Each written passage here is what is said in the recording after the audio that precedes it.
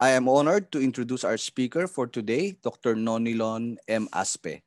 Dr. Donnie Aspe is a professor of biology at the College of Science and Environment, Mindanao State University, Naawan, Misamis Oriental. He specializes in the taxonomy, systematics, and biodiversity of Philippine earthworms. He has described numerous earthworm species and works on molecular phylogenetics and biogeography of these organisms. He also has collaborations with other researchers on the use of earthworms to explore their potential benefits to society. In addition, he conducts systematics and biodiversity studies on marine invertebrates. He obtained his BS Marine Biology and MS Biology degrees from Mindanao State University, Iligan Institute of Technology. He finished his PhD in Natural History Sciences from Hokkaido University, Japan. The National Academy of Science and Technology, Philippines has conferred Dr. Aspe the Outstanding Young Scientist Award in 2018 in recognition of his exemplary contributions to the advancement of knowledge on the morphological and molecular characterization of Philippine earthworms. So everybody, let's all welcome Dr. Noni M. Aspe. Sir Noni. Good morning po sa lahat. Good morning, sir. Maraming So salamat po. may I now share my presentation? Yes po. Please do, sir. Okay. Thank you very much for having me here. And welcome to my presentation. I'm glad to see everyone here. So today I'll be presenting my work in research. So it's called Unearthing the Philippine Earthworms, the shift from basic to applied research. And okay, so currently I'm the only Filipino that's been actively working on the taxonomy, systematics, and biodiversity of Philippine earthworms. And so I'll say to everyone, welcome to the world of Philippine earthworms. So you can see in these pictures, giant species that I have found in various places. So this is how I keep my samples in the lab. So these are preserved in the formalin, and I examine them using the stereo microscope. Okay, so my work as a researcher started in 2003 when I was doing my master's studies. And when I was looking for a topic for my thesis, it happened that my advisor then, in the person of Dr. Olga Nuneza, introduced me to Dr. Sam James, who was affiliated with Kansas University. And Dr. James was looking for a partner, for an apprentice to work on him in studying the biodiversity of earthworms in the Philippines. So this was in 2003, and this is in Mount Malindang, one of the highest mountains in the country. That's, I think, 2,900 meters elevation. And how did I become so interested in studying the Philippine earthworms? I'd just like to share to everyone that I really didn't aspire in the beginning to be a scientist, to be working to be having a career track in science. But rather, when I was in elementary and high school, I was hoping to become an artist. And so I even graduated at the Philippine High School for the Arts, in the National Arts Center in Mount Makiling, Los Baños, for my high school, and was studying visual arts because I was looking forward to take fine arts in UP Diliman after. But I received very little support from my dad during that time. And so I had to return home to Iligan City, where I took and where I studied in MSU IIT, Mindanao State University, Iligan Institute of Technology, where I took the Bachelor of Science in Marine Biology. So wala pa talaga sa isip ko na mag-aral ng earthworms, no? In fact, my thesis was about community structures of mangroves in a certain portion in Lanao area. But then when I did my master's degree, when I was pursuing my master's degree, so there was a reason na parang gusto ko mag-shift to doing terrestrial research. And then yun nga, na later on, na-meet ko na si Dr. Sam James, and he invited me to be trained by him, and we traveled across the Philippines. No, I became part of his research project that was funded by the National Science Foundation in the US. And I got a lot of opportunity to travel across the country from Apari down to Tawi-Tawi. And it was fun, no? It was very adventurous. And so at first, I was just like anybody else. We're in talking about earthworms. I just see them as there are like only 2 to 3 species, and that's it. No? But when we traveled from one area to another, from one mountain to another, I have found out how diverse they can be. And so that's when it started. No, I became fascinated in studying the Philippine earthworms. So as any biodiversity specialist here in our country, everybody knows that the Southeast Asian region is undeniably a biodiversity haven. And species diversification in the region cannot be understood without considering geological history. And we know how rich, no, our biodiversity is in terms of the species richness of flora and fauna, wherein we are one of the most highly diverse in the world, and at the same time, one of the hotspots, no, wherein our biodiversity is at imminent threat. And so nobody has ever studied earthworms before, no? So in the Philippine setting, talking about biodiversity, a lot of studies have been conducted on mammals, on birds, especially on insects. But it's kind of unheard of when you talk about earthworms, no? So it was just last decade when the biodiversity and taxonomic survey of Philippine earthworms increased, no? And more became interested. And this figure shows the distribution of Megascolicidae, no? That's the family of earthworms that's dominant in Asia, as well as the native species in the Philippines belong to. So there have been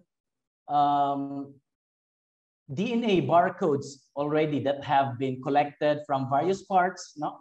So this data was collected from the Barcode of Life database systems. So you can see that they're actually distributed as well in the East Coast and West Coast of America.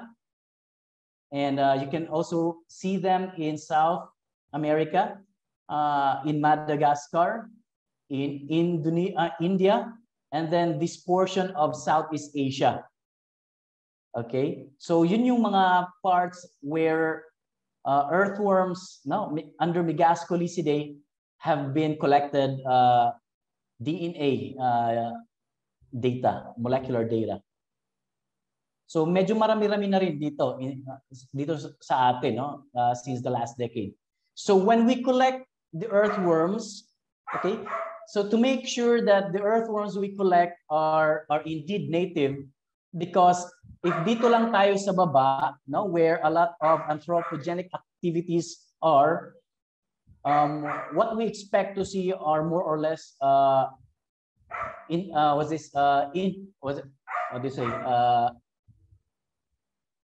introduced species, no? So galing sa ibang bansa, like the ones from Brazil and ones from Africa, especially the ones that's been used in vermicomposting and in vermiculture.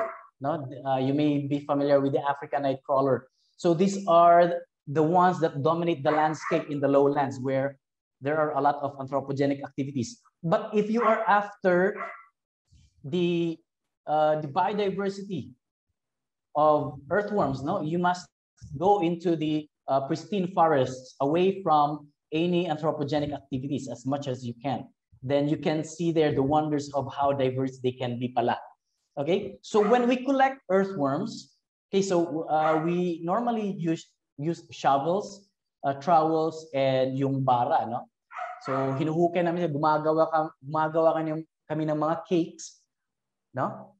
And then maingat naming tinatanggal yung lupa, and then we start crumbling them down yung lupa so that we can make sure that hindi namin natamaan, no, yung mga earthworms sa pagbubungkal. And then we preserve them in before preserving them, we take pictures of live earthworms for for morphological for documentation, no, that can be used also for publication later on. And then once we have taken the important information, no, yung mga size and etc., then we preserve them and we kill them in 5% ethanol, and then we preserve them in 95% ethanol. And for morphological analysis or examination, we make sure that the ones we examine are adults. So they can be seen, they can be determined by looking at the presence of their clitellum. So you can see here the clitellum is the ring, no, that's found in the head part, no, close to the head of the earthworms, no. So without it, then the earthworm might still be a juvenile or a subadult, and those are not good for morphological examination, since other parts, no, other organs may still have not developed well. So for morphological examination, for taxonomic identification purposes, you have to make sure that the ones you examine are adults. And the most important diagnostic characters in earthworms are found in the first 20% of its body from the anterior, no, from the head part, because the rest of the body would just be composed of its intestine. So you can find there the prostomium. No, you can determine the earthworms, no, where the head part is by observing how it moves. No, as it moves forward, then definitely yun yung head part niya, yung nagli-lead sa pag-move forward. And then SA here refers to the spermathecal area, no? So there are pores here that later on would, no, for copulation, would receive the sperm of another mate. And then there's also a female pore here that releases the egg, no, that's found in the clitellum. And then there's also male pores after the clitellum, which release the sperm. So by the way, earthworms are hermaphrodites. Now that means to say that any individual possesses the male and female organs. But regardless, no, they still require a mate for them to reproduce. But nonetheless, there are also species that can reproduce parthenogenetically. That means to say that even if without a partner, no, their egg for some reason can still be fertilized, no, without the aid of a sperm, no.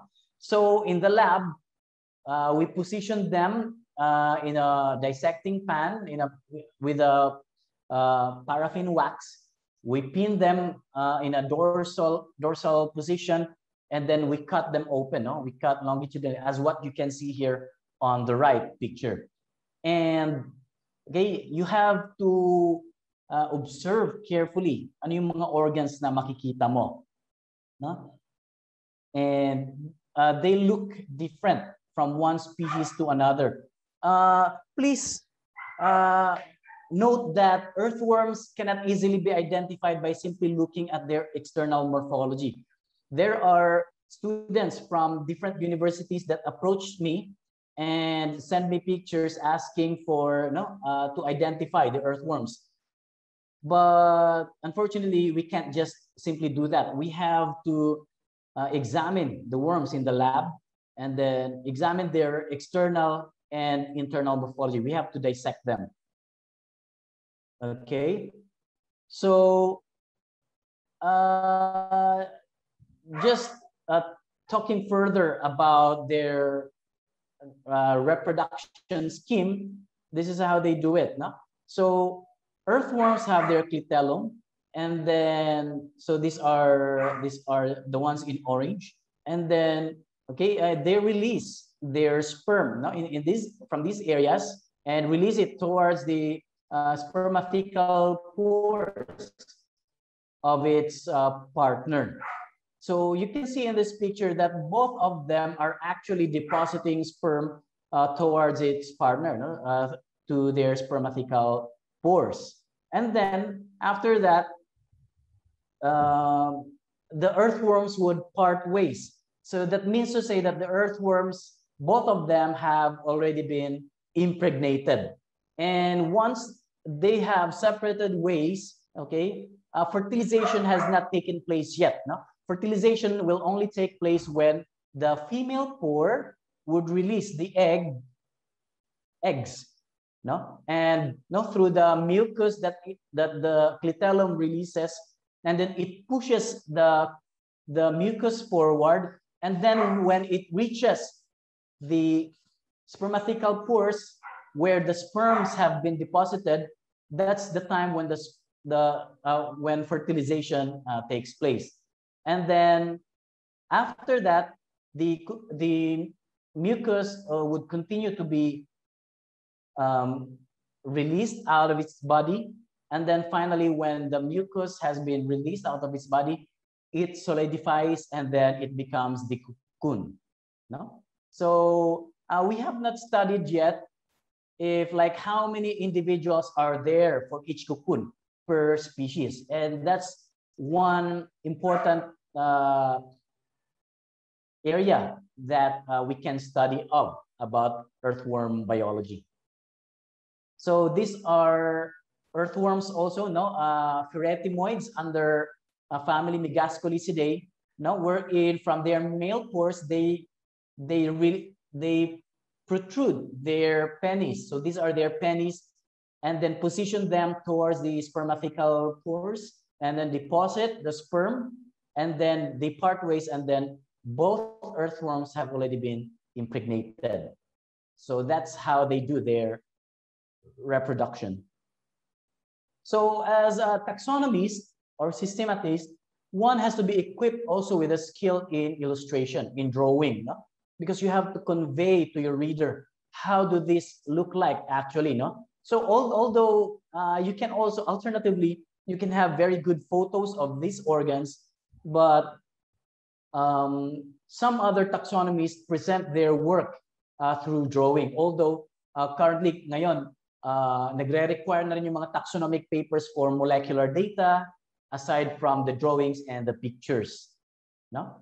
So you can see here how diverse they can be, by comparing their morphological features. Okay, so you can see that some earthworms are composed of lots of spermathecae, so maraming spermathecae na didepositan ng sperm, Whereas, as I mentioned earlier, na may mga nagre-reproduce parthenogenetically, those species don't have spermathecae. So walang mapagdidepositan ng sperm. But regardless, earthworms can still reproduce, without the aid of the sperm. And so ongoing studies have been conducted to study more about them. But yeah, I have a published work on this as well, wherein some individuals of this particular species reproduce sexually, while some individuals of this species can reproduce parthenogenetically. And the data are supported with molecular data. So these are some of the beautiful earthworms that we have collected in various parts of the Philippines. So some of them are white. This one you can see here that this is white and have black dots along the dorsal line, whereas other earthworms are striped, others are pure black or pure brown. And some are really very big, some are really very small. So it doesn't necessarily mean that if it's small, it's a juvenile. No, the smallest one I have described. No, I collected from Dinagat Island, and I named it Pheretima axia. Axia is the Latin word for yarn. Because the earthworm is as small as a yarn, no, na ang hirap na talagang i-dissect. Parang sinulid na lang, no? Medyo makapal-kapal ng konti sa sinulid. But I was able to describe it, no? Whereas the biggest earthworms species in the Philippines was found in Bohol, no? And it's almost 3 meters, I tell you, no? So ganon. I just can't show you the picture yet because we are currently describing it, and we will be submitting it for publication. So ganon, no? And some more colorful earthworms. The one on the upper left, okay, is called Archipheretima middletoni. And this has been recognized by the world to be the most beautiful earthworm in the whole world, no? That can only be found in the Philippines. No? This is found, okay, endemic in Baler, Aurora. So it is blue in color with white spots and with yellow spots at the center of the white spots. No? So napakaganda, and blue earthworms can be found in Tablas Island and in yung mga islands in northern Visayas. Maraming makikita niyan. And this one here at the bottom, no, found in Mount Apo and also found in Mount Hamigitan in Davao area. Okay, some more beautiful earthworms, no? They can vary in color and in size and in their pigmentation pattern. And this is another picture, no, at another angle of the Archipheretima middletoni, no? And I use this as my cover photo because I just love how it looks like. And this is one of my teams, no, who was conducting sampling activities around the Visayas area. And you can see there, no, that they have collected large earthworms. So ganito, one has to be skilled in drawing, as I mentioned earlier, no? If hindi ka marunong mag-draw, no, you have to train yourself or ask somebody else to draw for you, no? So this quality of drawings can already be published, no? Ganitong mga drawings, no? Kulang lang to ng mga labels. But these drawings are earthworms that have been collected in Palawan. And we are currently waiting for the acceptance of our paper, no? And anytime soon, we will have our paper of the earthworms in Palawan published. We're very excited about it.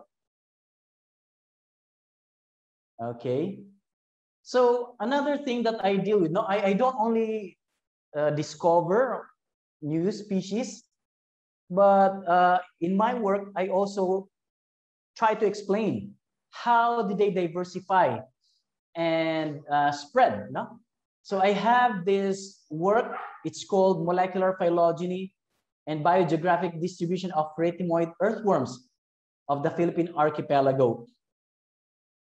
Okay, so I put into consideration in this work the geologic history of the Philippines, wherein around during the Pleistocene, around 2 million years back, when the sea level was low, okay, the Philippine islands are still are still made up of larger islands, because the sea level was still low, So the major islands would be composed of Greater Luzon, Greater Palawan, Negros, Panay, and Greater Mindanao, which covers Samar and Leyte and Bohol as well, And this is the phylogenetic tree that I generated using different gene markers, ACO1, 16S, 12S, histone, and I forgot the other one. But at first, okay, I was puzzled, perplexed. It doesn't make sense. Bakit ganito yung tree? How do I interpret this? Yung may mga color codes dyan ng mga branches, those refer to where they have been collected, whether red for Greater Luzon, orange for Greater Palawan, and so forth. So makikita mo ito, pakalat-kalat yung color coding along the phylogenetic tree. But later on, further examination shows, may pattern. Nagpo-form pala ng clade yung mga species that, like let's say, that has a pair of spermathecae in intersegments 5 and 6.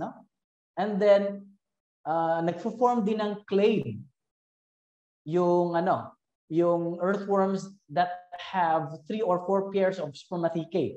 And another clade is formed, for earthworms that have spermathecae between 7 and 8 segments, And the bootstrap values supporting these clades are quite strong, So it made sense. And then later on, I realized na, ganito pala yun. So ito yung naging hypothesis in this work, that like, let's say, 9 million years ago. So I associated my work with the work of Hall, Robert Hall, He studied the geologic history of Earth through paleomagnetism, and that's how he conveyed, how it looked like, how the islands look like in the past, how the plates have been arranged in the past, So in this case, I had a hypothesis that 9 million years ago, earthworms in Mindanao may have originated from Sulawesi, from New Guinea, and reached Sulawesi, and then after that, from Sulawesi, reached Mindanao. So intermittent pala yung movement ng mga earthworms because there were series of what do you call this? Low tides and high tides, changes in the sea level. And another opportunity for earthworms to migrate was around 7 million years ago, passing through mainland Asia, through Borneo, and passing through the small islands of Zamboanga Peninsula, Tawi-Tawi, Basilan, what do you call this? Zamboanga Peninsula, and then Panay Island. Another opportunity for earthworms to migrate would be during 3 million years ago, via Borneo, via Zamboanga Peninsula, and through Mindanao. And the most recent, the one that we are familiar of, is yung tinatawag na yung Palawan Land Bridge, where from the mainland, a lot of organisms have passed through Palawan and then entered the Philippines. So like what I said, intermittent yung migration na mga earthworms, and they have higher opportunity to move when the sea level is low. But when the sea level becomes high, so they will have to stay in the area. And since the different islands have different ecological features, earthworms, just like any other species, have to adapt to such environmental conditions, so that as many adaptations have accumulated in the species, okay, that's how speciation happens. No, they become morphologically different from their former form. Okay, and yeah. So the Philippines now have more than 200 native species, no, known to science, from just around 10 species recorded in the previous decade. The pattern of endemicity suggests that more species remain to be detected in the country, and that the Philippines may have more than 500 species, or no, in the entire country, no, if the entire archipelago is thoroughly surveyed. And there must be active dispersal of earthworms across islands during the significant drop of sea level during the Pleistocene. By the way, naririnig pa po ba ako? Yes, sir. Naririnig okay. po. Okay, sige po. Thank you po. And the fluctuations in the sea level, climate changes, and other ecological factors may have played significant roles in the distribution and in the rapid diversification of species. So, ngayon, I do not limit only to working on the taxonomy and systematics of earthworms, but I have to go somewhere, no? My direction akong tinatahak ngayon, wherein my work cannot simply remain basic, but I have the desire na maging kapaki-pakinabang sa society, no? So ongoing and future works, no? So now, no, I continue to survey the Philippine earthworms, no? Ang dami naming mga naka-line up na mga papers, no, on new species in various parts of the Philippines. And I also do molecular phylogenetic studies, no, across Southeast Asia. So I have collaborators from Japan, from China, from Indonesia, from Vietnam. And no, para mas maintindihan ano yung relationship ng mga earthworms across these different geographic regions. And other works that I do, no, research works that I do, no, so I do ecological and biodiversity studies on the earthworms of the Cordillera Mountains, no, sa Banawe rice terraces, no. So the first studies on earthworms in the Philippines started here nung may complaints about the destruction of parts of the Banawe rice terraces because of the earthworms, no. So nakita namin na it's not actually the earthworms that's the culprit, but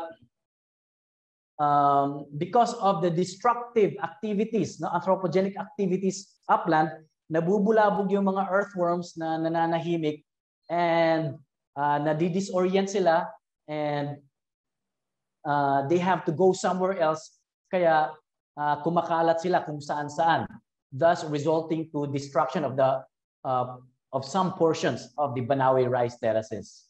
Okay? Ang sinisisi kasi ng mga tao is peste, yung mga earthworms.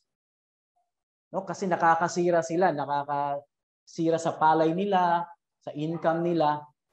So they have to be eradicated. So nakita namin na ang pinaka-cause pala are the anthropogenic activities above, no? That cause disorientation and yung pagkabulabog ng mga earthworms sa natural habitat nila. Okay? And also, no, yung African nightcrawler, no, scientifically known as the Eudrilus eugeniae, is a popular vermiculture commodity in the Philippines. No? So vermiculture of the African nightcrawler is reported to have a return of investment ranging between 28.5 to 37%. So maganda pala siyang pagkakakitaan, no, sa mga nag-vermiculture dyan. No? Studies show that vermiculture production can only be viable if the value of the resulting vermicompost which is a byproduct of the earthworm production process, is considered. So like for example, yung isang lata ng petroleum ng earthworm is already like 10 to 20 pesos depende kung saan ka nagbibenta. So pwede siyang pagkakakitaan, no? So the African nightcrawler, however, is a species that's introduced to the Philippine soils in 1980s, no? Nakitaan siya ng magandang benefit, no? Sa pagpapakain sa mga tilapia. Particularly endorsed by Dr. Guerrero, no? Academician Rafael Guerrero, and endorsed sa Department of Agriculture. So that's the time, no, na hindi pa ganoon ka wide yung knowledge natin about the native species that we have. But now na may around 200 species na pala tayo ng indigenous earthworms in our country. So that's what I'm pursuing too, no, na i-explore, i-harness ano yung mga potential benefits that we can get from them. So non-native species may alter soil nutrient storage and availability and may be detrimental to populations and communities that inhabit forest soils, no? So nabubulabog nila yung na-outcompete nila yung mga native species, no? So as I mentioned, the popularity of the African nightcrawler in the Philippines as a vermiculture commodity is due to the gap in the knowledge of the indigenous resources that we have in the past, no? And there had been no scientific study on the utilization of indigenous earthworm species anywhere in the Philippines for vermiculture or vermicomposting until recently, no? So this is a paper, no,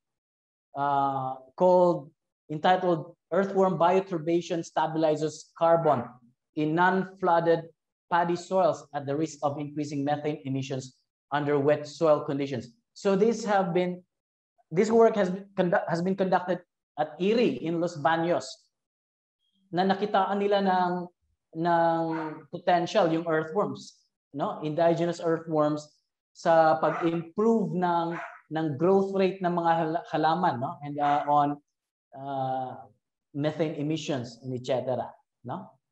Okay, also earthworms offset straw-induced increase of greenhouse gas emissions in upland rice production. And just recently, no, we had this partnership with the Western Philippines University and UP Diliman, exploring the potential of indigenous earthworms in degrading disposable diapers to address the problem in solid waste management, no?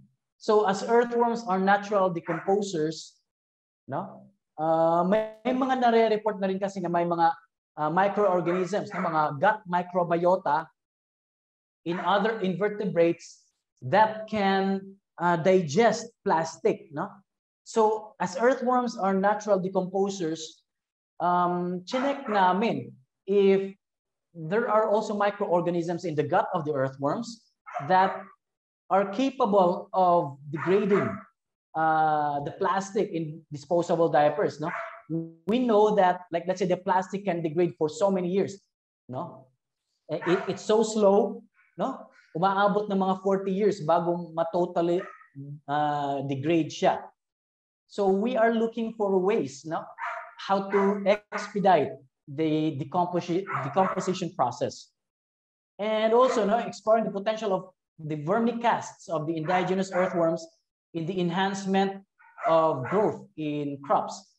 So ginawa namin to sa Palawan, and ngayon ginagawa din namin dito sa MSU-Naawan, no?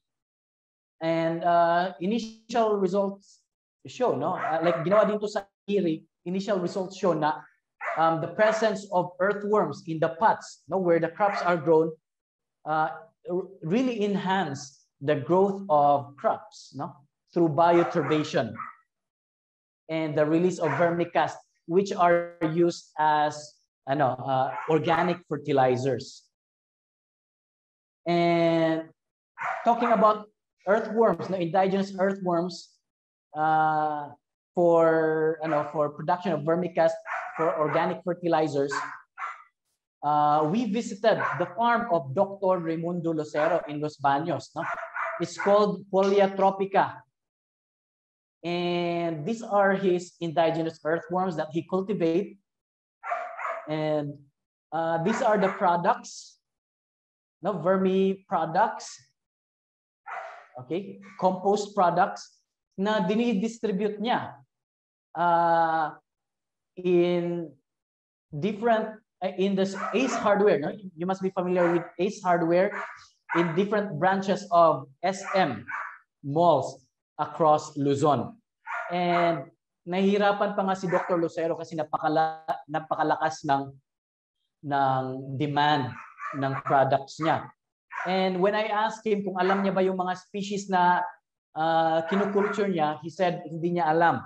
So I wrote a paper about it describing the earthworms, and now we are waiting for the publication of the description of those species. Once the paper has been published, no, so may pangalan na, no, may known na sa science and sa society yung earthworms that are producing these products. Also, we have ongoing project exploring the potential of the earthworms as vermi-meal, no? So aquaculture commodities. Commonly, ang pinapakain, no, as alternative meal sa mga tilapia ay yung African night crawler.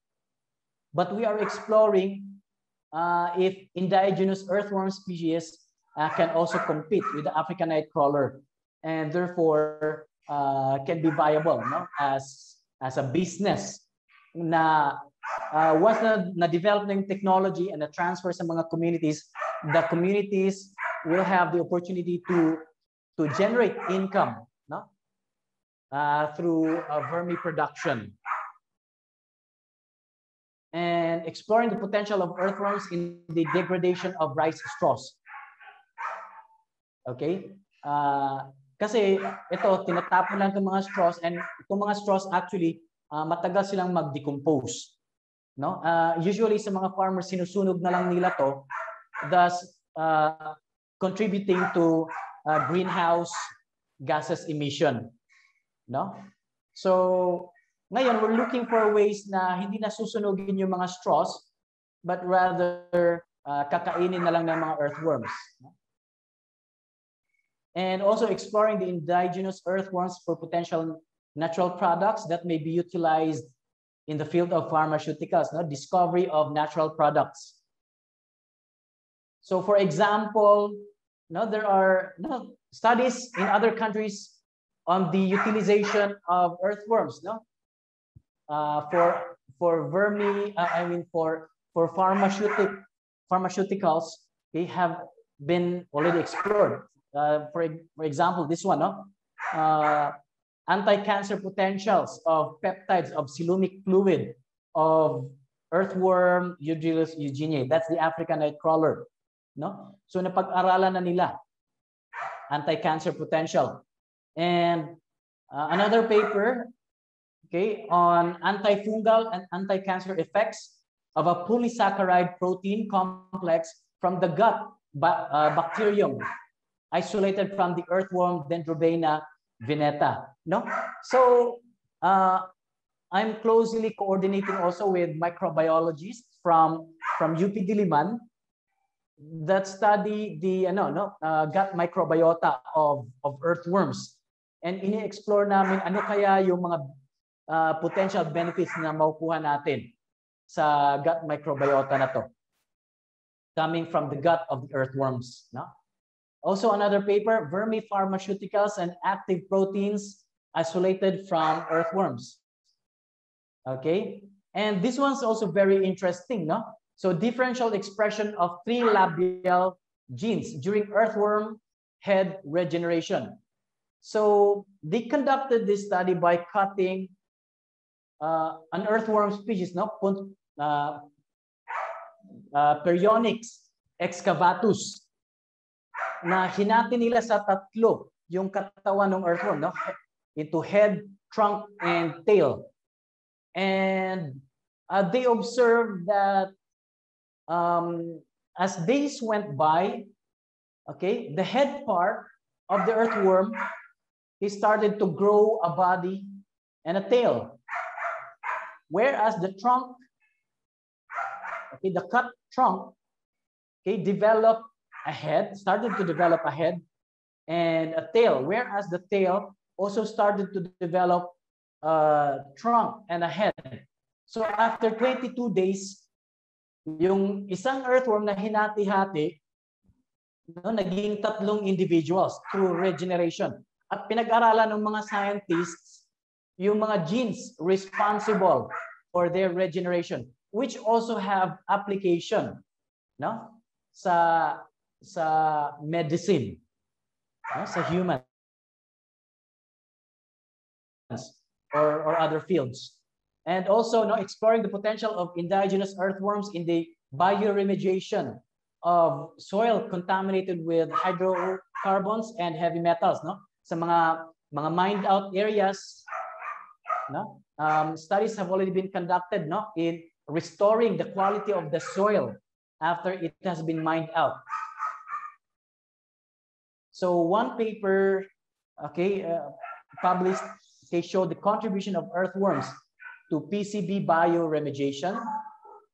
Another is earthworm-assisted bioremediation of organic contaminants and soil bioremediation, combination of earthworms and compost for the ecological remediation of a hydrocarbon polluted soil. So may proposal kaming ginagawa ngayon, exploring ano naman yung magagawa ng indigenous earthworm species, no, in remediating polluted soils as they are exposed to hydrocarbons or heavy metals. So again, no, take home message, no, have passion with whatever you do. No, put your heart in it, and then it will just pay off in due time. And it's also important to collaborate, no, to expand your horizon of partnerships and your, no, horizon of your research, no. Just like what I do, no, I'm a systematist, taxonomist. I specialize in evolution and biodiversity, but I also collaborate with microbiologists, with soil scientists, with aquaculturists, no, and etc. So to expand and have your research be more meaningful, no. And most importantly, no, when you do your research, no, you look forward to having your works published, and then if you have products, no, have them patented, and no, yung mga products, no, may kabuluhan na magagamit ng society and have economic impact as well, and can serve people, no, makikinabang yung society, yung mga communities, maramdaman nila yung effect ng ginagawa mo sa research.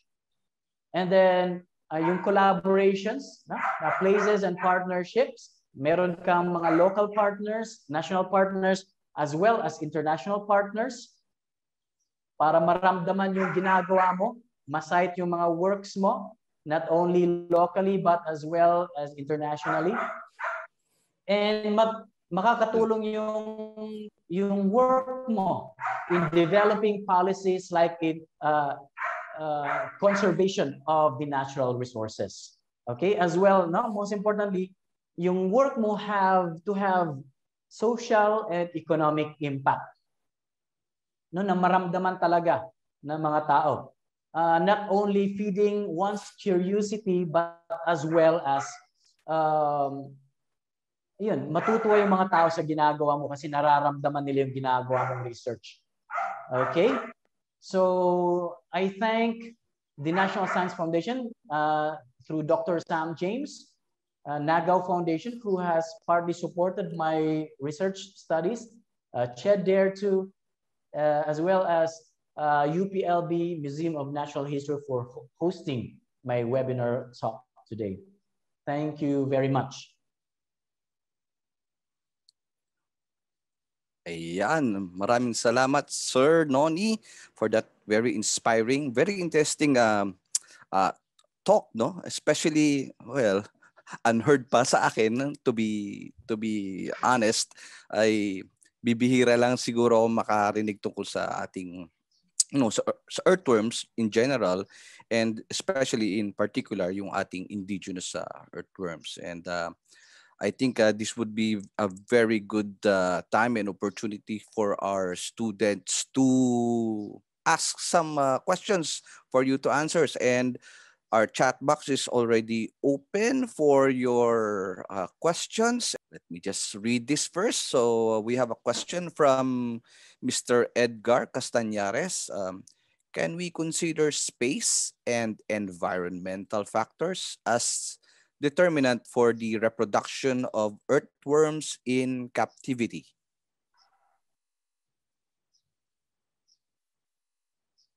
Okay, yes. So thank you for your question, Sir Edgar. When we culture earthworms, we extract them from their natural habitat. So as much as possible, when we culture them, we have to capture, ano yung mga conditions, environmental conditions that would make the growth and reproduction of the earthworms efficient. No? So it's very important na kung saan mo sila kinuha and i-culture mo sila, okay, i-adapt mo rin. Put into consideration yung environmental conditions, no? Yung mga physico-chemical parameters na ma-include mo, ma-consider mo, so that continuous at hindi nabubulabog yung habit nila, yung growth and reproduction nila. So, like for example, yung earthworms mo na na-collect somewhere, medyo sparse yung distribution nila, but nilagay mo sila, kinulture mo sila, nilagay mo sila sa isang maliit na space lamang, baka mahirapan silang mag-adjust because hindi sila sanay na magsisiksikan. So that's just one of the examples. But yeah, you have to consider as well, yung organic matter content, yung moisture content, yung pH, yung temperature, and other stuff, na mamimic mo yung natural habitat nila doon sa vermiculture environment mo. Yan po. So in essence, Sir Noni, let us put this at this way. For example, nag-collect ka ng indigenous earthworms. Essentially, kung saan siya nanggaling, like yung soil, dapat dun mo din siya ilalagay if ever you are going to transfer it to a new location. Tama ba? Opo. So, galing dun sa site, kung saan namin kinuha yung mga earthworms, kumukuha din kami ng soil samples and bring them to the lab and study them. And then, we will try to mimic or simulate yung features ng mga soil. Like for example, we would want to expand the area of the vermiculture. So dapat ma-establish na muna namin yung habitat ng earthworms so that they can thrive well and reproduce for mass production. I see. Okay. So a question from Willem Joshua Tan. He has 3 questions actually. Let's take the first one. So does the African nightcrawler compete with native earthworms? For example, given a certain area or site, would it be a competitor? Okay, so that's a very good question, no?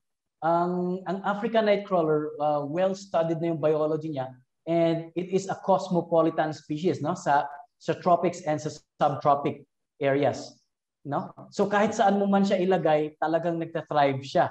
Kaya it becomes a very effective vermiculture commodity. So on the other hand, in comparison with the native species, the native species are more of endemic and more constrained into a particular area na hindi mo siya pwedeng ilagay lang kung saan-saan. So if you put the African nightcrawler in an area where the natives inhabit, definitely ma-outcompete nila ang mga native species because talagang napaka-effective na mga competitors ng mga African nightcrawler. So, ang isa pang nakakatawa na comment last time, no? When I was in UP Diliman, no? May vermiculture facility doon. And then African nightcrawler yung kinukulture nila, and then I asked them if they're also interested to cultivating native species in the campus. They said na, sir, binawalan po kami ng Department of Agriculture na mag-alaga ng native kasi ini-invade ng mga native yung African nightcrawler. When, in fact, dapat mas aalagaan natin yung indigenous, yung native na meron tayo, rather than the introduced species, because the introduced species definitely have the tendency to become invasive as well and outcompete the indigenous species. Okay. So, another question from Mr. Tan. Siguro ano lang to, perspective mo na to, are the native earthworms declining in the wild based on your observations, your expeditions? They are diverse in the secondary and primary forests. But since our natural forests are declining, our natural forests across the Philippines are declining, okay, it goes with it, no, na kumukonti din sila. So part ng work namin is hinahabol namin na bago maubos, no, wag naman sana. We are looking for ways na ma-restore natin yung mga kagubatan natin. But I'm optimistic na pag-aralan natin, no, yung mga indigenous species that we have, so that we could use this data to help develop strategies para ma-conserve natin ang mga natural habitat natin. Matutulungan natin yung DNR and other government agencies and NGOs in protecting our natural environment. So yung last question niya, I think partly na sagot mo na siya, pero siguro let's give it let's quantify it. So are these native earthworms easy to rear in captivity? So siguro from a scale of 1 to 10, how easy? Sa ngayon po, with 10 being the easiest. Okay, sa ngayon po medyo nahihirapan po kami. So may tatlong species kami na native na kinukulture sa University-Naawan. Gusto ko mag-shoutout sa kasama ko si Eric Jan Florida, no? Who's yung nangunguna talaga sa sa pag-hands-on ng pagkukulture ng mga indigenous earthworms namin for the purpose of mass production, no? Honestly, medyo challenging po talaga. Unlike rearing o cultivating African nightcrawler, napakadali lang, hayaan mo lang yan, iwan mo lang yan. Later on, after a month, nagsikalap na yan dyan sa yard mo. But yung mga native, napakapihikan talaga nila. Yung question kanina, kung i-rate, mahirap sagutin yun because what species are you referring to? No? So may mga species na may indigenous species na nakitaan namin ng potential na pwede siyang mag-compete with the African nightcrawler. And the ones I mentioned, no, na yung sa Los Baños, sa Folia tropica, that's being cultivated by Dr. Raimundo Lucero. Sana mabisita niyo yun, Sir Flor, no? Yes po. Okay. So, sabi niya na mas efficient pa yung production ng native earthworms niya compared to that of the African nightcrawler. So, it really varies from one species to another. But most importantly, yun, once ma-capture mo lang siguro yung optimum requirement for its habitat, no? Magiging confident ka na sa pag-aalaga, pag-cultivate ng mga native species. Yeah, Yan I think I think ang very important for everyone to appreciate is that dapat continuous ang scientific inquiries, no, to make sure that everything will be documented and published to serve as yung ating references or guides. So as of now, I think Dr. Aspe's efforts are put into, studying. So I think siguro in the very near future, we hope some very successful research na ma-accomplish ng group ni Dr. Aspe, and we look forward to that, no? Especially usong-uso na ngayon ang vermicomposting, lalo na't maraming plantato at plantita na ngayon. Okay. So from Mr. Greg Rule, ang question niya ay, have you looked into how much earthworm diversity change with elevation or land use or forest types? So any information which you can share with regards to that? Yeah, ginawa ko yan sa master's thesis ko, no? So I conducted my thesis sa Mount Malindang in Zamboanga Peninsula, and I put into consideration the elevation, no? And across elevation, meron ding changes in temperature, changes in the soil biochemistry. So definitely those also affect the distribution of earthworms. And so far, ang may pinakamataas na diversity is sa montane area. If you go higher, doon na sa bandang tuktok, bumababa din yung diversity ng mga earthworms.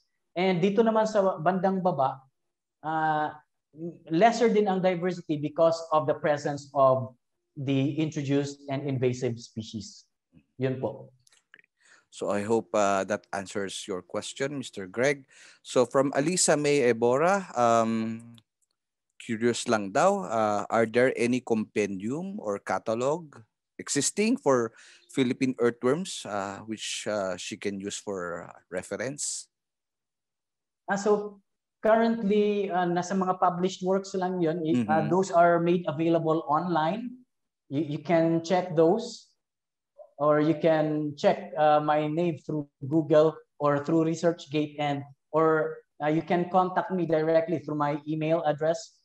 And we're actually, I just got an invitation from a group of earthworm scientists, at the international community to join them, creating a catalog, a compendium, a database for all the earthworms around the world.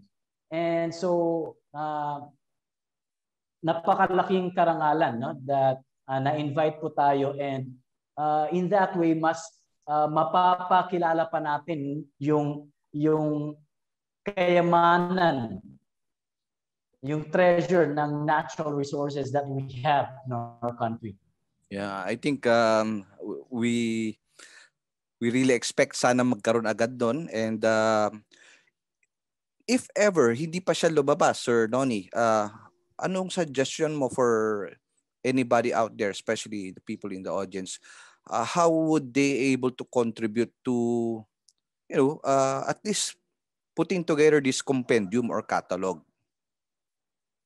Okay, so just feel free to approach me, as I mentioned earlier, wala talagang ibang gumagawa pa ng earthworm. Although there was one, I have a friend from who obtained his PhD sa De La Salle University sa Taft, but lumiban na siya in doing this work. So ngayon ako na lang talaga, and just feel free to communicate with me, and I'd be happy to share the references that I have. I have this whole list of collection, and even sa mga previous works, mga collections sa Luzon, and dito sa Mindanao. At malaking gap pa ngayon, actually sa ngayon, ang sa Visayas Islands. So I'm inviting fellow researchers across the Philippines and the students in different universities across the Philippines to try to explore this part of science, exploring the taxonomy, systematics, and biodiversity of earthworms. And I'd be happy to work with you. No? So currently, no, may mga I work as a co-advisor for two students in UP Diliman, and also I'm collaborating with a university in Bohol, and as well as in the Western Philippines University. So ina-expand ko din yung horizon ko as to collaboration. So I'd be very happy to get in contact with you. Yeah, yung mga students dyan, challenge yourself. 'Di ba? Take up yung gantong discipline ni Dr. Aspe, especially na yun nga kumbaga si Sir Noni ay endangered species na rin. Nag-iisa lang siya, 'di ba? So by the way, Sir yes Flor, po. Yes po. may dadagdag pa po ako. Sa UPLB lang mismo, no? May mga studies, no? I visited the library there, and chinek ko yung mga gumagawa ng thesis. There had been previous studies on earthworms, on biodiversity, and I also talked with Dr. Jun Lit. Kay Sir Jun. Yeah, and sabi ko sa kanya na ang dami naming pwedeng gawin na collaboration with UP Los Baños Museum of Natural History. In fact, soon we will be depositing specimens in the Museum of Natural History in Los Baños. That's good to know, sir. Thank you. So from Darrell Acuna, Sir Aspe, did you find species in the Romblon Island group and Busuanga? I think it's Busuanga Peninsula in Panay that are closely related to those species that you have seen in Palawan. Yes, because he thinks that it is the same with tarantulas. I think he's a biologist too. He already observed that in tarantulas between probably in the Romblon Island group and the Busuanga Peninsula, which led to that hypothesis. So what are your comments on that? Yeah, we made collections sa Tablas Island, sa Romblon, sa what island is beside Marinduque, no? So may mga collections kami diyan before. I will still have to examine those, no? I will still check my samples. Ang dami kong samples ngayon na naghihintay para ma-explore. But isa din sa mga challenging namin actually is challenging experiences was doing sampling around the Visayas because napakahirap magbitbit ng ethanol passing through the ports, no? Airport or sa port area, sa mga vapor, no? Shipping ports. Kasi yun nga, highly flammable ang ethanol. So minsan napipilitan na lang kaming doon na bumili sa area but wala ring supply. No? So napipilitan kaming gumamit ng like let's say isopropyl alcohol, ganon. So pag-uwi namin, in just a few days, we find out na nagkandasira yung mga collection namin. So that's why I'm into collaborating now with universities, different universities across the Visayas Islands para magagawa ng mga fellow faculty researchers nila and mga students, and then we can work something out, no, na hindi na necessarily na magbibit-bit kami ng ako na lang or sila magta-travel dito and we work together, no? Those are alternative approaches that we can do. And through that, no, mas mapalawig pa natin yung horizon natin na mas marami pa ang magiging involved in doing this research. Yeah, the same experiences we have also in during some of our field expeditions. Mahirap ka mag-transport ng chemicals that are not allowed inside airplanes and ships. So a question from Charmelyn Ruth Castillo Vicente. She attended a webinar about vermicomposting, and the resource person said that our natural earthworms do not cultivate the soil like African nightcrawlers do. So, in your opinion, what species of earthworm from our country can compete, with that of the African nightcrawler? Okay, so like I mentioned earlier, now the earthworms that we have in our country across the archipelago are highly endemic. So constrained lang sila in specific and limited areas. So just like yung kay Dr. Lucero, for example, sa Folia tropica sa Los Baños, nakita niya yun sa sariling backyard niya. No? At yun yung pinaparami niya. At effectively, nakakapag-supply siya, no? Nakakapag-mass produce siya. But those earthworms he cultivate may not necessarily be successfully be cultivated if you bring them somewhere else. Kasi iba naman yung soil conditions in other areas. So yun yung sinasabi ko na we can try to explore what we have at the local level. And then since yung lupa doon, yun yung natural habitat niya. So you may try to explore, no, na paparamihin sila in their natural habitat. So ganun po. Okay. So a question from Jamel Abato, Dr. Aspe. Are there endangered earthworm species in the country? Were you able to identify these from your samples? Saang region sila sa Pilipinas makikita if there are? So sa ngayon, wala pa tayong na-determine na endangered earthworm species. Because sa ngayon, nasa explorative phase pa lang tayo. No? Titingnan pa natin kung anong meron sa area na to. Ganyan. No? So, but definitely, if the habitat is degraded, no? So, may implication siya that the earthworms in that habitat may also be endangered as well. Especially that highly endemic na sila. Ganun po.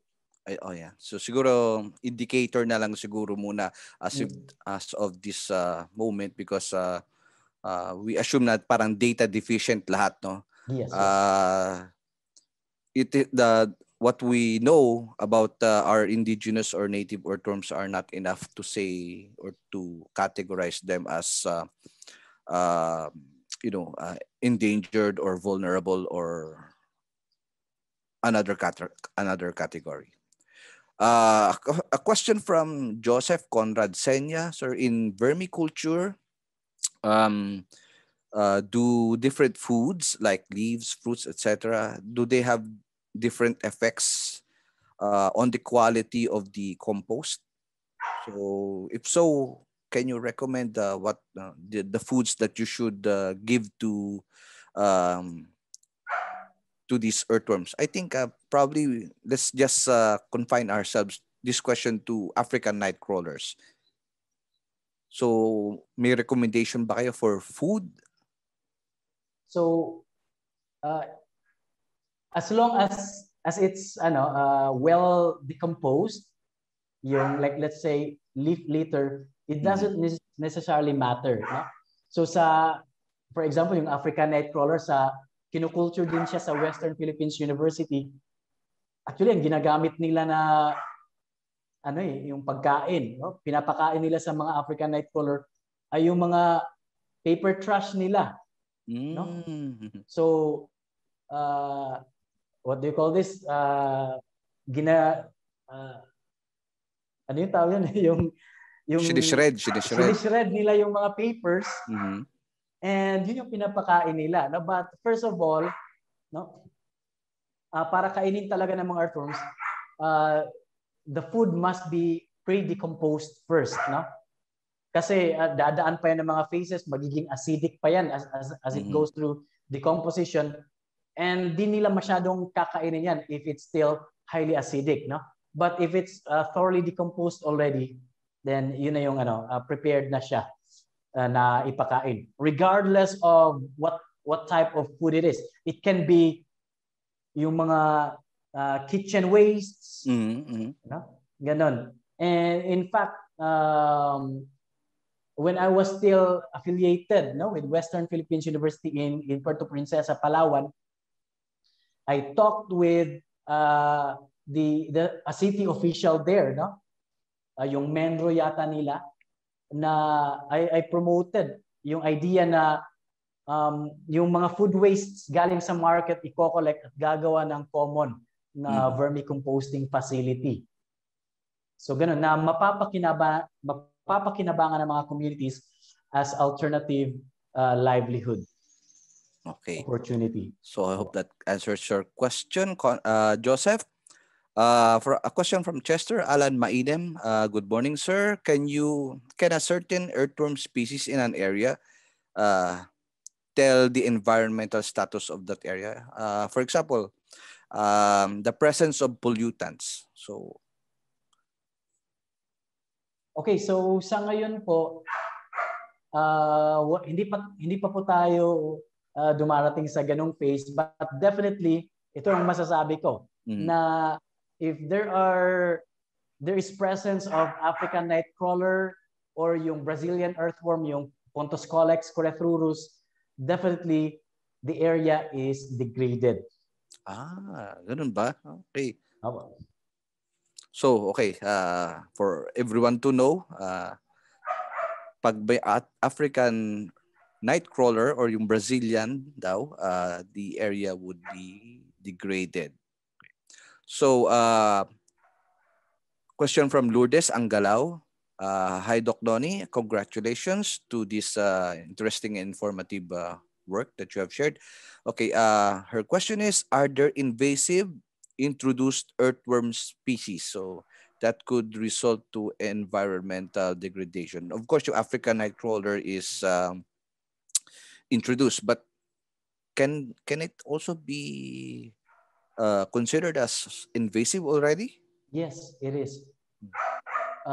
Together with yung Brazilian earthworm, yan yung dalawa sa pinaka invasive na mga species. Anywhere, across the tropics, hindi lang dito sa Pilipinas. They are also well known in other tropical or subtropical countries. And yeah, they have the tendency to become invasive, just like what happened. There's an incident in Bukidnon. There's this vermiculture facility cultivating African nightcrawler.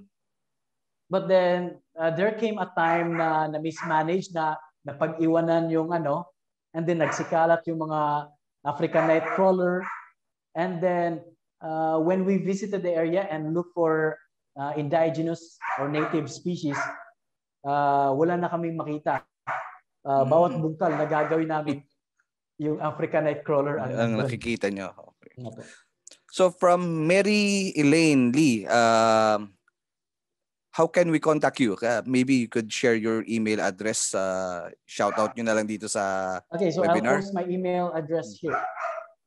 Okay. So while Sir Don is posting his email address, may follow-up question si William Joshua Tan. Sir, anong species ng earthworm sa Banawe rice terraces yung problematic daw? Anong species? Actually, maraming species, no? Yung nagrereklamo yung mga tao. Because binubutas nila yung mga rice terraces, resulting to the crumbling down of portions of the rice terraces, no? But as like what I mentioned earlier, it's because of the activities above na yung mga cutting of unregulated cutting of trees na nabubulabog yung mga earthworms. It caused them to be what's the term? Nag-migrate or migrate, no? Forcefully. Na-force sila to migrate and go somewhere else, no? So maraming species 'yon. You can check through our book on the field guide of the earthworms in the heirloom rice terraces. Right. That's published by IRI. It's available online and it's an open access book. Okay, so just go to iri.org and probably check out for their publications there, so that you would see the species that are of concern. So from Zainuddin Akar, sir, can you share the criteria of the soil where which will be the best place to dig for in finding the earthworms, especially if you're targeting one species? So may criteria po ba daw? Again, depende kung ano, no, iba-ibang earthworm species, meron silang iba-ibang habitat preferences. No? So mayroong mga yung we studied, no, how the physical chemical parameters are related with the distribution of the African nightcrawler and the Pontoscolex coryphurus, yung invasive na Brazilian earthworm. And we saw that hindi na significant sa kanila yung soil pH, yung temperature, organic matter content. So that means to say na nakaka-thrive talaga sila just anywhere else, no? Whereas for the native species, pihikan sila. But again, depending on the species, no? But based on my study that I conducted in Mount Malindang, yung soil pH, for example, is not significant, no, sa distribution nila. But again, this may not necessarily be true to all. It may only be true to the ones in Mount Malindang, no? On the other hand, there have been reports as well in other countries na may mga earthworm species that love high pH sa soil nila, no? And then earthworms may also be sensitive sa soil temperature, organic matter, moisture content, as well as yung decomposition of sand, silt, and clay, no? Definitely for clay, if mataas yung content ng clay, yung soil nun medyo magiging compact, and it would not be very good for as habitat for different earthworm species. So again, you have to do this. No, if you want to know what earthworm species, you have to deal with the specific or the particular earthworm species, examining how they are related with the environmental conditions. Right. A question from Ian Niel de la Cruz. Sir Donnie, I know how tough for you and your team to explore almost all corners of the Philippines in hands-on collection of these earthworms. So the question is, did you collect all of the specimens that you have described? Did you collect them by yourself or together with your team? Okay, so may mga areas pa rin kaming hindi kami nakapag-collect, no? Sa Bicol area, wala pa akong collection. But other researchers, like in the person of Dr. James and Dr. Yong Hong in Korea, no, may mga na-describe na sila mga species but hindi pa thoroughly. So that's worth examining, no? And a lot of places, no? Sa Cebu, sa Siquijor, di pa namin na-explore yan. Okay, so another question kanina is, do I do it myself? Yeah, when I was still part of the project of Dr. Sam James, no, that's funded by the National Science Foundation, hands-on talaga akong to be there and do the collection. But it's more efficient, no? Yung collection mo, if you expand yourself, you replicate yourself, you train other people, and makuha din nila yung skill mo and yung gusto mong mangyari. So that would be more efficient, no? And again, like what I mentioned, collaborate para mas magawa natin tong work na to effectively and efficiently. All right. Okay. So question from Kamar Amiril, wondering what is the impact of soil transport for the geographic distribution of earthworms. For example, soil from Surigao being transported to Japan. Any study on this? I think siguro ang iniisip niya is like, for example, meron kayong nakuhang earthworms from certain place, and then pag-aaralan mo or pag-aaralan niya sa Japan, so dadalhin niya yung soil, transport the soil along with the earthworms to Japan. So meron bang impact yun in terms of studying, and of course the geographic distribution of earthworms? I think side question is like, what if, for example, katulad nung, ito, touch base lang to. Kunyari sa dolomite issue, di ba? Nag-transport sila ng dolomite from one province, dinala niya sa Manila Bay. Would that be a factor in the distribution of earthworms later on? Basically, siguro ang sinasabi ni Kamar Amiril is that if there's malaking movement of land from one place to another, let's say yung katulad nung sa dolomite, di ba? From one province dinala sa Manila Bay, would that have a big impact in the distribution geographically of earthworms? Okay. First of all, hi to Sir Kamar Hamiril. We're friends, and he's pursuing his PhD in UP Los Baños. So,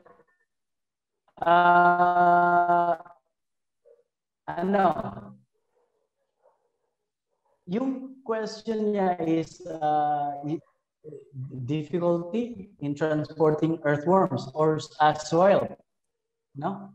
Hindi ko pa nagagawa na I transported to Japan. When I was doing my PhD in Japan, ang ginamit ko ng mga specimens ay yung collection namin from the National Science Foundation funded project. No? So I asked Dr. Sam James tinanong ko siya na, kumusta na pala yung mga collection natin? Ano nang nangyari doon? And since he's working not only in the Philippines, working on the biodiversity of earthworms in the Philippines, ang dami niya Brazil, India, Europe. So sabi ko, akin na nga yung mga samples na kinolect natin, and yun yung pag-aaralan ko for my PhD. So pinadala niya yung mga preserved samples, no, in ethanol. Pinadala niya from the US to Japan para yun yung pag-aralan ko. But definitely, we talking about bringing in soil samples, depends on your objective. No, if you want to bring live earthworms to Japan, and so you have to have soil samples with it, right?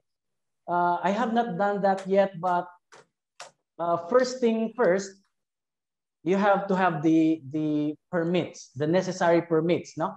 Sa collection, like you have to have a gratuitous permit.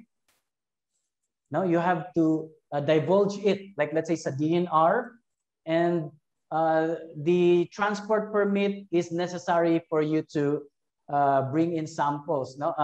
Like sa Japan, so requirement ang gratuitous permit for you to be issued an export permit naman, no?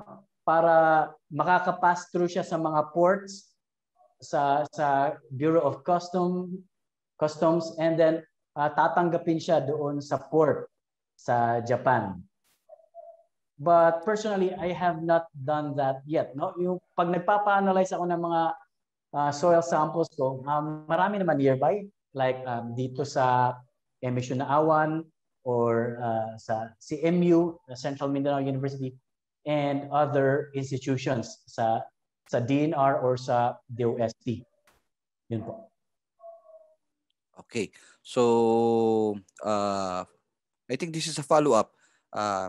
If I am not wrong, Kamar says, if I am not wrong, meron po kasing massive, export in quotation marks. export of soil from Surigao to Japan related to mining. So, what are your thoughts on that siguro? When you say export, ano like commercial export? Parang ganon? Massive. So white sand, ganun ba? Yeah, so they do that, no? Mining kasi. So hindi ko lang definitely may environmental implications yan pagdating doon, but Japan should know, no, na may mga environmental implications yan, impact yan. So they are very careful also as to introducing species. Hindi lang naman kasi earthworms ang madadala ng soil, right? Nematodes and other invertebrates, no? But depende kung anong gagawin nila sa soil. If ipa-process nila, no, may extraction na gagawin sila doon.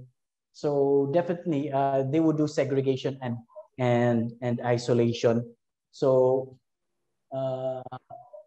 but I think Japan would be very careful na hindi nila hahayaan na may ma-mismanage nila and dispersal of species, soil invertebrates, for example, to Japanese soil.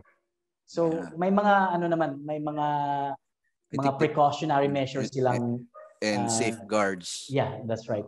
Pero thank you, Kamar, for pointing that out. Unheard pa sa akin yung ganyan na, to make the operation efficient, di ba? Instead of doing the production here of, for example, extraction of the deposits or the minerals or the precious metals, ang ine-export na lang nila ay yung lupa, no? And then dinadala na lang sa ibang bansa. Doon na lang nila gagawin. So, well, it's interesting to know that. Okay. So, question. I think siguro we'll be accepting a few more questions. So, from Kim Desena. So, is it possible to eradicate invasive earthworm species that are already established in some areas in the Philippines? Pwede ba yun? Eradicate. Oo. Parang yeah, it's possible. But again, first of all, you have to establish your objective.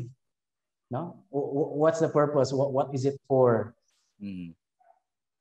And if you want to eradicate for the purpose of kasi nagiging peste na sila, then I guess you'll have to do it manually. No, some other scientists, they collect earthworms by exposing them through formalin, no? Magpapakalat sila ng formalin so that the earthworms would come out. So that's one way. So yeah, you can do that, but definitely may effect din yan sa ibang other organisms. Na mabubulabog din sila, madi-displace, and it will also affect the floral composition or the soil biochemistry and so forth. No, but again, it depends on your objective. No, some others collect earthworms by exposing them through radiation. No, papayanigin nila yung lupa, and so earthworms would come out of the soil and they would collect them. But so far, wala pang ganong as far as I know, wala pang ganong intervention na nagagawa in order to remove invasive species from an area. Okay, wala na tayong questions here dito sa chat box, pero I have one or two. I hope you can still accommodate it. So, ang question ko ay where is it? So, sir, vermiculture lang po ba ang naging main reason for the introduction of exotic species of earthworms in the Philippines? May iba pa bang reasons? So actually, it was introduced during the 1980s by Dr. Rafael Guerrero, no? Academician Guerrero. Promote niya yung African nightcrawler for the purpose of feeding his tilapia. He is so-called tilapia king when it comes to culturing them. Well-known scientist in the Philippines. And he tried doing that, no, using the African nightcrawler. So yun yung naging purpose nun. And then later on, nung nakita nila na may maraming cast, yung vermicast, yung dumi ng African nightcrawler, nakitaan nila ng potential na, uy, pwede pala siyang gamitin as alternative fertilizer. No? Organic fertilizer. And ngayon, binibenta na nga yung ganun. And may bumibili din ng mga African nightcrawlers per kilo, no, in volume. So yes, yun yung pinaka-purpose nun. It was introduced for a reason, but may mga na rin, although undocumented, but may mga complaints na rin of how invasive they can be as well. So yun yung trinay nating ina-address ngayon in this study. Are there cases now na mayroon pang iba pang exotic species of earthworms that are being introduced intentionally, both intentionally and unintentionally? Meron bang mga cases, have you heard of them? Like, kasi yung, for example, yung trade in the ornamental potted plants. So there are cases na mayroong mga amphibians, no? Exotic amphibians nakakapasok sa bansa na nandoon sa loob ng potted plants. So may cases din ba concerning or related to exotic species of earthworm na nakakapasok sa bansa through those kinds of channels? Okay, so other than African nightcrawler, may ibang species din na ginagamit for vermiculture, no? Yung tinatawag na Perionyx excavatus. And that's introduced from India. No? So that's intentional introduction. With regards to unintentional introduction, yung Pontoscolex corethrurus, yung Brazilian earthworm, wherein ang ina-attribute nila yung introduction ng species na yon sa Philippine soils is during the yung Spanish occupation. Okay. No, yung mga Spaniards, they traveled from one place, no, from South America, and then crossed through the Pacific Ocean and landed through in the Philippine Islands. And then upon their expedition, no, nagko-collect sila ng mga halaman or mga hayop. And then yung mga halaman, of course, may mga soils yun. Of course. And then they plant it. When they reach the Philippine Islands, they plant it somewhere. They introduce the plants. And then together with the plants, they also unintentionally introduced the earthworms. And so yun yung naging culprit sa introduction ng Brazilian species, Pontoscolex corethrurus. Okay, thank you, sir. So we have no more questions in our chat box. Maraming Sir Noni for this very engaging talk, and thank you very much sa lahat ng members ng ating audience who attended in today's webinar, and I hope na nagustuhan nyo yung topic. And if you have other and further questions, just write Sir Noni. Binigay niya yung kanyang email address na doon sa chat box. So before we close our program, let us just present Sir Noni with the virtual certificate of recognition. Let me just share my screen. So while Sir Flor is fixing it, I'd like to if you're interested to collaborate with me, yeah, I'd be very glad to be in contact with you. So I posted my email address sa chat box, And you may also PM me via Facebook. Thank you, Sir Noni. So, the Museum of Natural History, Office of the Vice Chancellor for Research and Extension here at UP Los Baños, College Laguna, awards this certificate of recognition to Dr. Nonillon M. Aspe for serving as resource person during today's 2021 MNH Biodiversity Seminar entitled Unearthing the Philippine Earthworms, the Shift from Basic to Applied Research, held today, April 7, 2021, from 10 a.m. to 11:30, actually 12 a.m. Philippine Standard Time via Zoom. So, in witness whereof, the signature of our director, Dr. Marian P. De Leon, is here and to affix. So, maraming salamat, Sir Aspe. Sir Noni, maraming salamat po. Thank you very much din po. Yes, and make sure that you are able to answer our online evaluation form. It will be the basis of the certificate of participation, which will be issued to you, sent to you via email. I hope you've already clicked on the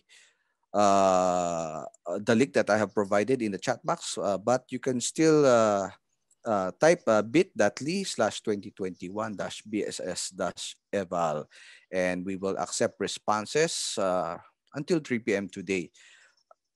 Check out our website at mnh.uplb.edu.ph. You could drop us an email at mnh.uplb@up.edu.ph. We are on Facebook, Twitter, Instagram, and YouTube. We will be uploading the recording of this webinar later, hopefully today or tomorrow morning. And check out our Wikipedia and TripAdvisor entries. Just look for the handles UPLB Museum and UPLB Museum of Natural History. And with that, maraming salamat po, Sir Noni. Again, we hope that you could also provide other webinars in the future. And sa ating mga audiences who are regularly checking out our webinars, so maraming salamat po. And happy lunch, everyone. Thank you very much din po sa lahat na nandirito. God bless po. Thank you, sir.